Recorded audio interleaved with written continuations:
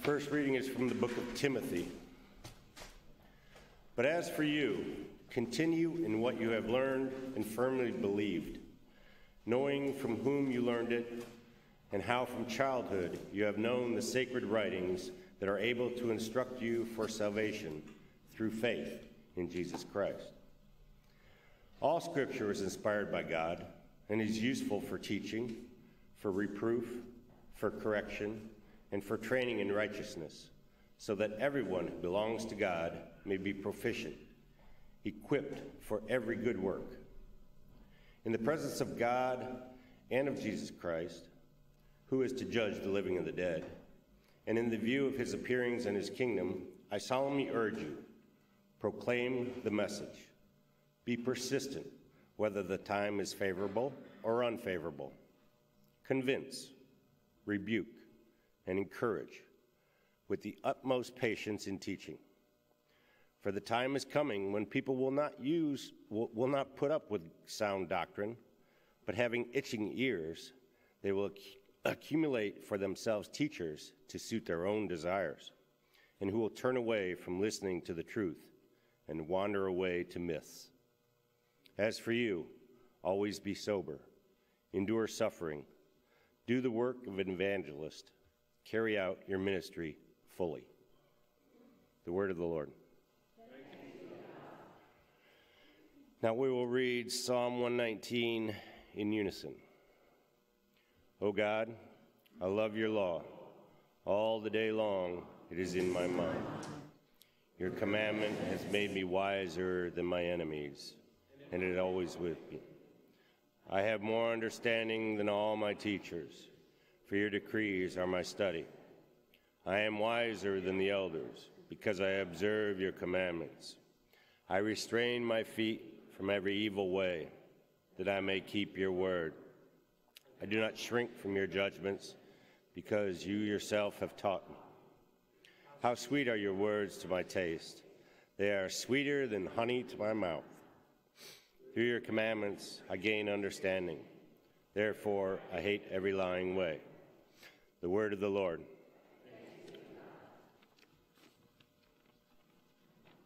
And for the reading of the gospel. The Holy Gospel of our Lord Jesus Christ, according to Luke. Then Jesus told them a parable about their need to pray always and not to lose heart. He said, in a certain city there was a judge who neither feared God nor had respect for people. In that city there was a widow who kept coming to him and saying, "Grant me justice against my opponent." For a while he refused. But later he said to himself, "Though I have no fear of God and no respect for anyone, yet this widow keeps bothering me. I will grant her justice so that she may not wear me out by continually coming." And the Lord said, "Listen to what the unjust judge says. And will not God grant justice to his chosen ones who cry to him day and night? Will he delay long in helping them? I tell you, he will quickly grant justice to them. And yet, when the Son of Man comes, will he find faith on the earth?" The Gospel of the Lord. Praise to you, Lord.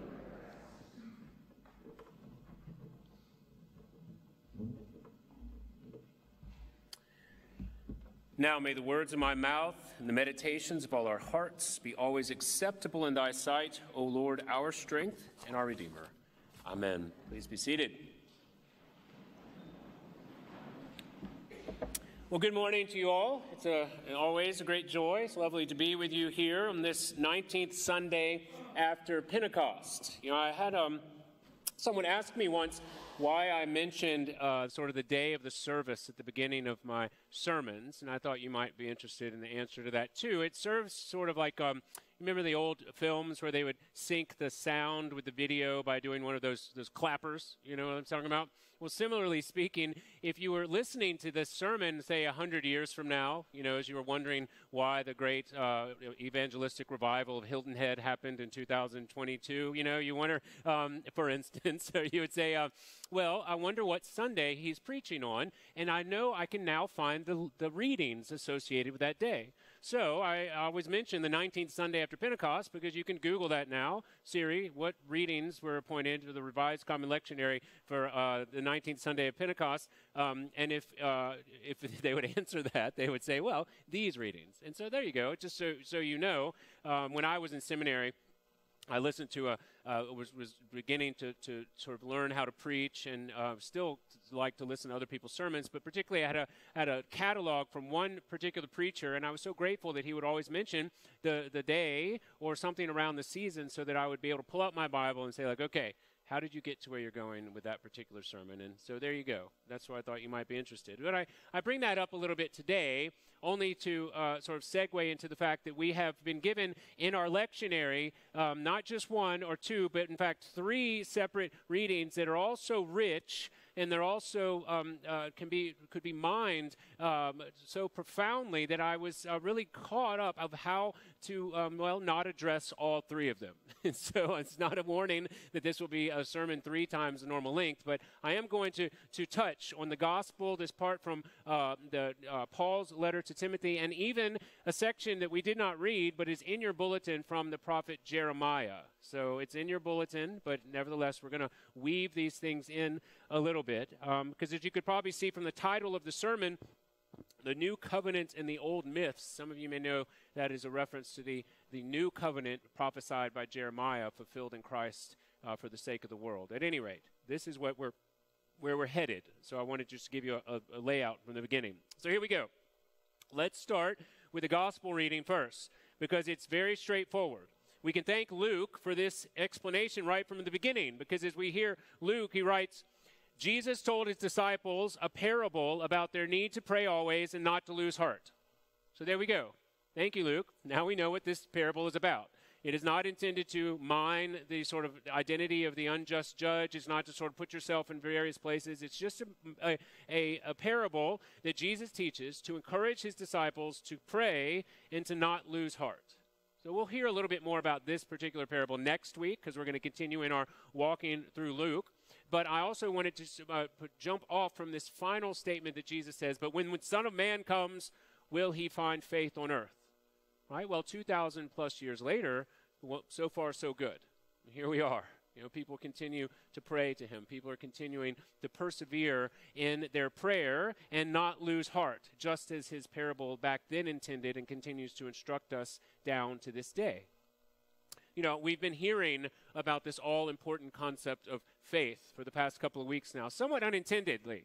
The readings are assigned to us, but even when Bishop Jackson from Tanzania came, the title of his sermon was simply Faith, which just dovetailed very nicely into what has become sort of a series about the power and the persistence of the Christian witness when brought to faith in the Lord Jesus Christ. The ramifications of it, the life-altering reality of it, the complexities of it, all through the past couple of weeks, we've been looking at what this all-important concept means. And today, we're going to look at how someone comes to faith in God. Because as we here continue to proclaim, we are hopeful and expectant that God is in fact going to bring unbelievers to faith in his Son. Not just people that grew up Christian, but that there are neighbors and friends and people in your environment who do not know the Lord, and he will bring them to faith by the foolishness with what we preach, says Paul. This is what we're going to talk about today, because we are intended to go in peace, to love and serve the Lord, and part of that service is to proclaim his love for the lost and hurting to the ends of the earth. That's what we are to do. So how does this actually happen? We're going to talk about today. So over the past couple of weeks, we've been looking at the Apostle Paul and his letter to Timothy. As I've said before, Paul is writing at the end of his life. This is a pastoral epistle. This is essentially like a private letter that the Lord allowed to be preserved and then published for the sake of the church. But this is a very heartfelt letter that Paul is teaching his son in the faith, about how to withstand the trials and temptations of life, persevere in ministry, and ultimately take comfort in the fact that Paul, despite the fact he's facing his death, is facing it with the confidence of the resurrection that Jesus has set before him. So go back and read it on your own in that light, and you'll be edified by it. But at this section in Timothy, at the beginning of chapter 3, it's entitled in our Bible, Godlessness in the Last Days. You see, Paul is talking about the last days, which we have been involved with since Pentecost. Now, if you remember in Acts chapter 2, when the Spirit fell and the church was birthed, then the last days were upon us, where by the power of the Spirit, despite the darkness of the world, the church was formed, and that church would continue to grow one heart at a time, and the gates of hell itself would not prevail.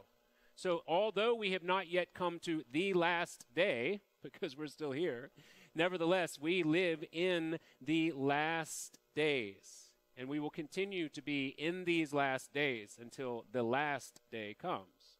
And in these last days, as the writer to Ecclesiastes sort of observed, that there is nothing new under the sun. That the human heart, the iniquity and the sinfulness of the human heart manifests itself in a very general shape amongst those who reject the truth of God. It looks basically the same. Different languages, different times, different dress, but the human heart will work itself out in its own sinful desires in very similar ways from time immemorial down through today. I mean, can you imagine if you didn't have a brake or a governor on your conscience? If you had no, as it were, catch in your spirit when it came to the affairs of the world, to the lusts of the flesh, the eyes, and the pride of life? If you didn't have something that brought you up short, can you imagine what your life would be like? Well, Paul describes to Timothy exactly what people who do not have these sort of governors over their consciences will look like in these last days. He writes, "But understand this, that in the last days there will come times of difficulty, for people will be," get this, "lovers of self, lovers of money, proud, arrogant, abusive, disobedient to their parents, ungrateful, unholy, heartless, unappeasable, slanderous, without self-control, brutal, not loving good, treacherous, reckless, swollen with conceit, lovers of pleasure rather than lovers of God, having the appearance of godliness but denying its power," Timothy. This is what these people will look like, Paul writes. Avoid such people, he says. Avoid such people, not for the sake of evangelism, but that this would be the world into which he was sent to preach God and his saving work in Christ for their souls in order to deliver them from a world that is so described, from an unrestrained heart that has no conscience about the law and the goodness and the holiness of God. Send Timothy into this world proclaiming something that they will find foolish and ridiculous until it becomes the life-changing and unalterably profound event of their entire lives. That's what Paul sent people into the world to proclaim. Now, I was raised in the church by God's grace, and I have never really been outside, nor do I wish to be outside of a general Christian community. And I grew up in the Deep South, and so this extended well beyond my immediate family. And to be sure, in Baton Rouge, there certainly were many people who probably claimed to be Christian, who we may not say had sort of a deep and abiding faith, right? Maybe they weren't here every time the church doors open, but they were constrained by the general shape, not of an unbelieving culture, but of a believing culture. The general shape of a culture that was formed over centuries, if not millennia, here in the West by these divine prohibitions. A general culture that was shaped by the fear of committing adultery, by the prohibition against murdering, by the desire to avoid being a liar, a cheat, by the prohibition against theft, prohibitions against unchecked greed and unvarnished envy and covetousness. This was the general shape of the world formed by a fear of God over against the general shape of what Paul knew a world without fear of God would look like. And you know, some people sort of are contempt for the, quote, nominal Christian culture.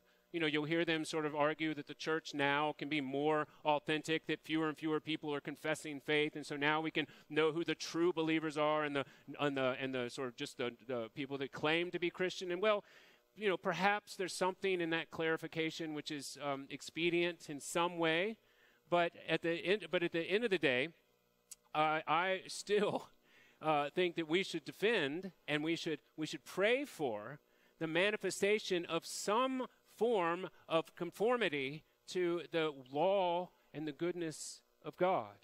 Because we should not celebrate the loss of anything that looks like Christian culture.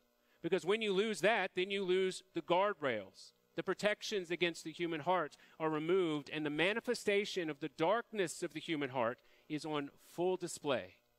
And that is a spectacle with which the Apostle Paul would have been very well acquainted, and one, as he looks around today, would have seen great similarities with the ancient world as of now, because the shapes always remain the same. Timothy, these people, proud, arrogant, abusive, disobedient, ungrateful, unholy, heartless, and so on and so forth. Timothy, these are the people we have been sent into the world to save by what we proclaim to them has been done in Christ for the sake of sin.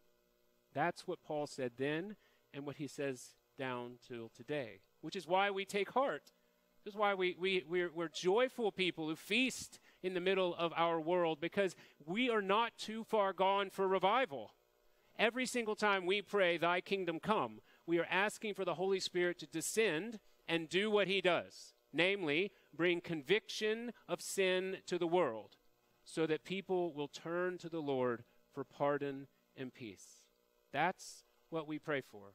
We pray for the Holy Spirit to come and open the eyes and ears of an unbelieving world that, get this, the greatest tragedy, does not believe in sin and yet suffers the consequence.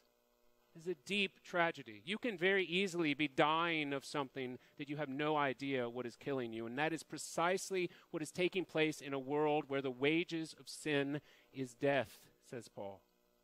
And we are praying that people would no longer persist in their unbelief, but that they would come to see not merely the effects of sin in their lives, but the cure.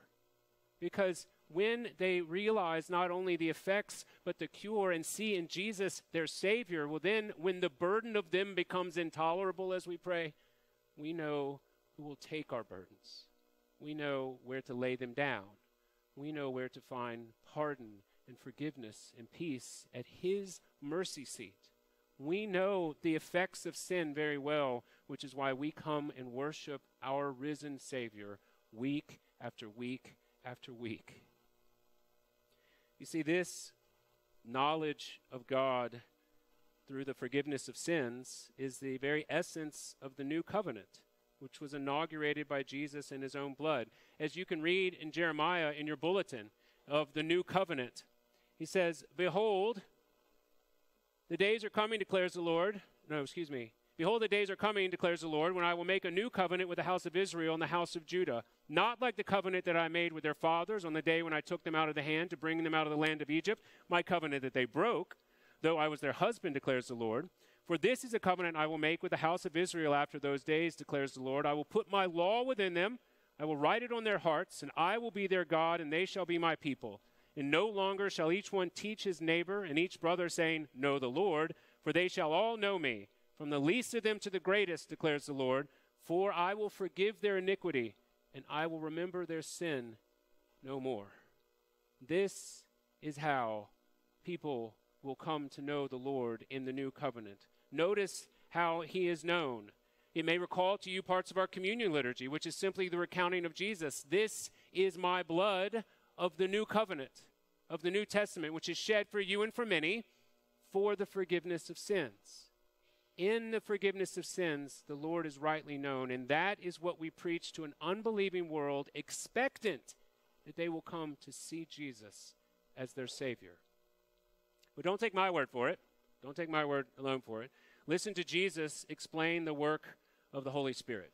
And people always wonder, what is the Holy Spirit doing? It's sort of amorphous, and what is, and certainly there's great power, and the Holy Spirit comes. But Jesus also gives us some parameters of how to understand his presence with us. And it's in a section from John called the Upper Room Discourse, if you want to know. So after Jesus institutes the Lord's Supper and washes the disciples' feet, they're in the upper room, and they begin to make the walk towards the Garden of Gethsemane, where he's ultimately betrayed and arrested. In that intervening time between John 13 and John 17, we hear what's called the Upper Room Discourse, where he teaches them about all sorts of things that are going to happen to them and warns them about persecutions that are coming, and also tells them that he's about to leave, okay? So at this section, when he says, and I'm going to go, he says, oh, and I say I'm going to go, and it makes all of you really upset. Well, don't be so upset, he says, and I'll continue with Jesus' own words. But very truly I tell you, it is for your good that I'm going away. Unless I go away, the advocate will not come to you. But if I go, I will send him to you.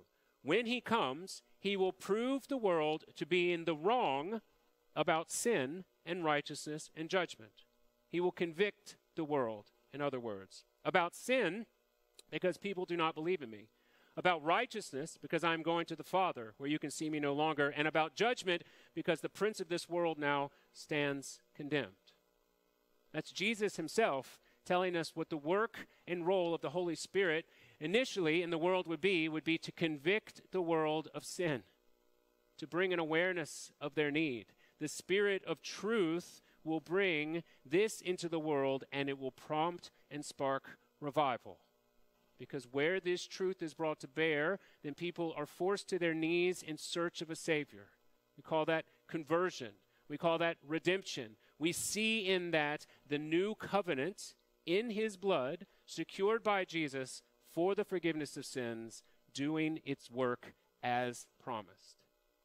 Paul knew very well what an unbelieving world looked like. Timothy was one of his dearest converts to the faith, and they both stood on that faith, which is why here, at the end of his life, Paul exhorts him as would a loving father, having both reminded him of the rotten fruit of an unbelieving world into which he was being sent, and yet he was still being sent. Take heart, Timothy. But as for you, he writes, as for you, continue in what you have learned and firmly believed, knowing from whom you learned it. For the time is coming when people will not put up with sound doctrine, but having itching ears, they will accumulate for themselves teachers to suit their own desires, and will turn away from listening to the truth and wander away to myths. You see, Paul was very well aware of how the human heart worked. He instructed Timothy in all of these various nuances and warned him appropriately then and still down through the ages of how the sinful human nature will manifest itself until it finds its redemption in the person and work of Christ. You see, these old myths that Paul talks about, to which people slide back in, they return and wander away, these old myths don't look any different today than they did back then. Sure, we call them by other names, but they're still believed and worshipped even so today. I mean, get this. In Paul's day, some people would have believed the myth that they were born essentially good, and that whatever was wrong with them was the fault of someone else, perhaps a broken institution, or maybe a lack of education or money, or perhaps a lack of loving parents. That would be one of the myths that they would labor under their entire lives. Some people would have believed the myth that all of what we call gods are just human projections, and that eventually, even if there is a heaven, which there probably isn't, that only quote-unquote good people will be there, and that good will be defined very subjectively on an individual-by-individual basis. So people labor under this myth to this day. Get this one. Some people believed the myth back then that the universe came out of nothing, and that over a period of time plus chance, all of this just appeared. And that just as we came from nothing, we will return to nothing, and that will then be the guiding myth for your entire life. Some people had the audacity to believe that in Paul's day and age. Some people believed in the myth of reincarnation, Some people believe that God helps those who help themselves. Some people believe that they were spiritual but not religious. In short, people have always been susceptible to myths and vain speculation about God, which is precisely why he established his church in the world, to correct these misunderstandings and to proclaim the gospel of his forgiveness found in Christ alone for the sake of the world. You see, the power of God is manifested through the transformation of unbelieving people into his believing sons and daughters by faith in his crucified and risen Son. And it's in our professed weakness to save ourselves that he shows his strength. We are the community of the fallen and in need of redemption. We are the family of the broken, of the sinful, of the unclean being made clean. This is our weakness that we proclaim to the world, and in that proclamation, his power is displayed, mighty to save. And until he comes again, during these last days, we'll continue to follow the instruction and example of the Apostle Paul to Timothy. Paul writes, "In the presence of God and of Christ Jesus, Timothy, who is to judge the living and the dead, and in view of his appearing in his kingdom, I solemnly urge you, proclaim the message. Be persistent, whether the time is favorable or unfavorable. Convince, rebuke, and encourage with the utmost patience and teaching." Well, Timothy listened, and the church down through the ages has continued to heed Paul's instruction. We will proclaim this message, the message of God's law which convicts and his gospel which redeems, the two words that he has given us to shepherd and to proclaim to the world. We will proclaim. We will be persistent, whether the time is favorable or unfavorable. There are seasons of sowing and seasons of reaping, and we're not in charge of anything with respect to that other than persistence during the time that we have been allotted. We will attempt to convince. We will implore. We will discuss and dispute with an unbelieving world about the truth of God in Christ. And we will rebuke, just as the holy word of God has rebuked us. We will proclaim unashamedly and unabashedly the judgment of God on sin and revel in the pardon that he has shown to us, freely offering the word of forgiveness to even the most hardened and wicked people among us. And finally, we will encourage and be encouraged, just as Timothy was, just as Paul instructed, with the utmost patience and teaching, knowing that God's people, through the blood of the new covenant, will not have to wonder about God. We will not have to search for him in vain, and we will not slide back into the pious myths of old, because, as Jeremiah prophesied, we and the whole church will continue to see that they shall all know me, says the Lord, from the least of them to the greatest, for I will forgive their iniquity and remember their sin no more. Thanks be to God. Amen.